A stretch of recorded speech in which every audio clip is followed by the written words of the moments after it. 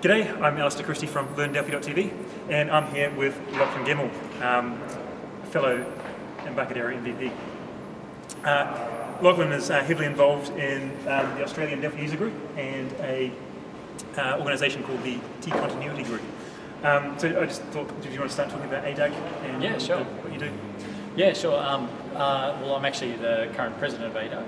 I've been for about 2 years now. ADUG is a national organisation dedicated to promoting Delphi in Australia and serving the interests of Delphi users in Australia. We have chapters in Sydney, Melbourne, Canberra, Adelaide, Perth and Brisbane. And we meet monthly in each of those cities. Did I say Adelaide? I hope I said Adelaide.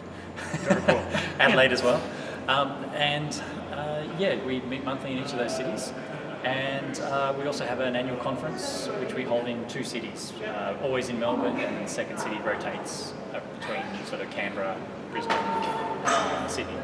Okay, that's the ADUG Symposium. Yeah, Autumn Symposium, yes. Yeah, normally late March? Normally late March, next year's going to be a little bit later. Okay. So I hope to be able to make this one. I wasn't able to make. This year's I was very disappointed that I was not able to attend, but anyway. And I think if you're outside Australia, it's also a good opportunity to get a sort of tax-deductible trip to Australia. If you're able to do some sightseeing while you're here as well, then so be it. But we always try to get good local speakers, someone from Embarcadero, and also find someone from international to fly in. We pay them to fly in and speak. So we had Brian Wong last year, who was an excellent speaker. Yeah, I was going to miss it anyway. And tell us a little bit about the Continuity Group. The Continuity Group is a business that myself, Matthias Burbach and Steve Arena founded. Myself and Matthias Burbach were both independent Delphi developers running our own businesses for many years. And Steve Arena is the most well-known Delphi reseller in Australia. And the 3 of us sort of teamed up together because we sort of, we thought there was a need in the Delphi community for a business that would help other Delphi companies ensure the continuity of their projects. Unfortunately, in any gathering of Delphi programmers in Australia, there's a lot of grey hair in the room now.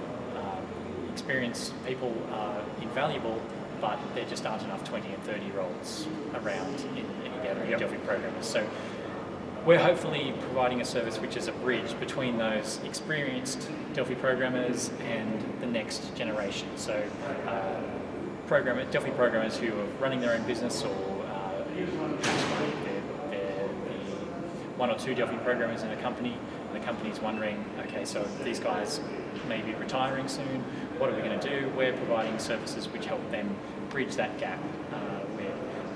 Services which we're calling Knowledge Arc, which we conduct a series of interviews with the programmers, which we try to extract as much knowledge out of their heads as much as possible with the software, so that can be passed on to the next generation of programmers who work on that system.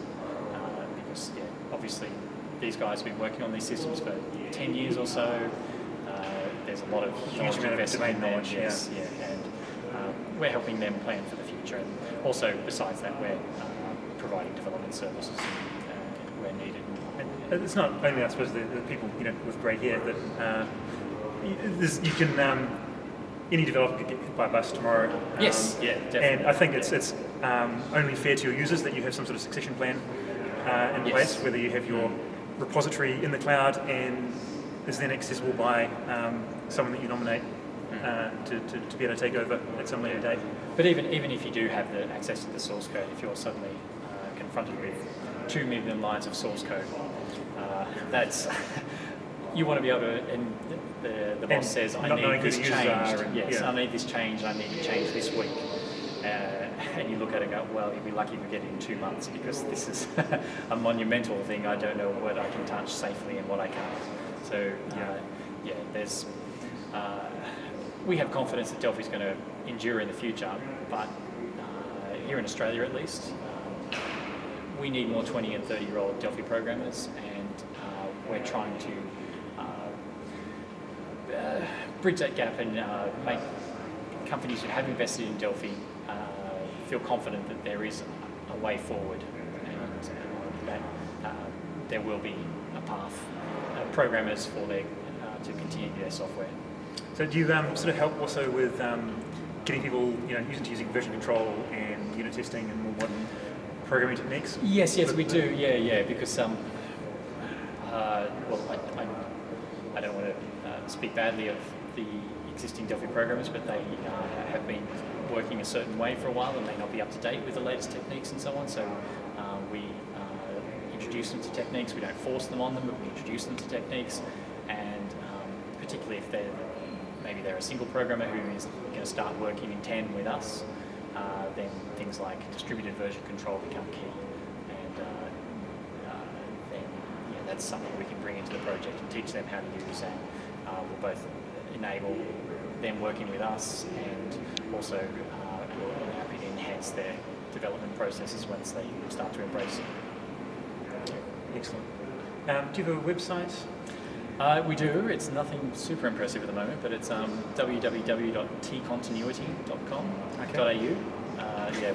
We played on the company name is the Continuity Group. We played on the T and so on with our domain name for T Continuity. Very Delphi. Yeah. It's a bit of our in joke because our customers know what it is, but sort of other people are a little bit puzzled by it. Indeed. Yeah. You sort of regret it to a certain extent because you're forever spelling your email address out to people. It's not T. Yeah. Yeah. They have nothing to do with beverages. Okay. Is there anything else you'd like to finish up with? No. Just that if you're a Delphi programmer in Australia, or New Zealand. New Zealand. ADUG is a very valuable organisation to join, and monthly meetings, we'd love to see you at your local chapter.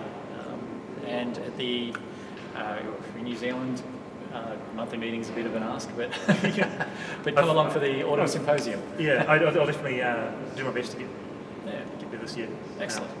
Next year. Okay, well, thank you, Lachlan. You're welcome. Thank you. Okay.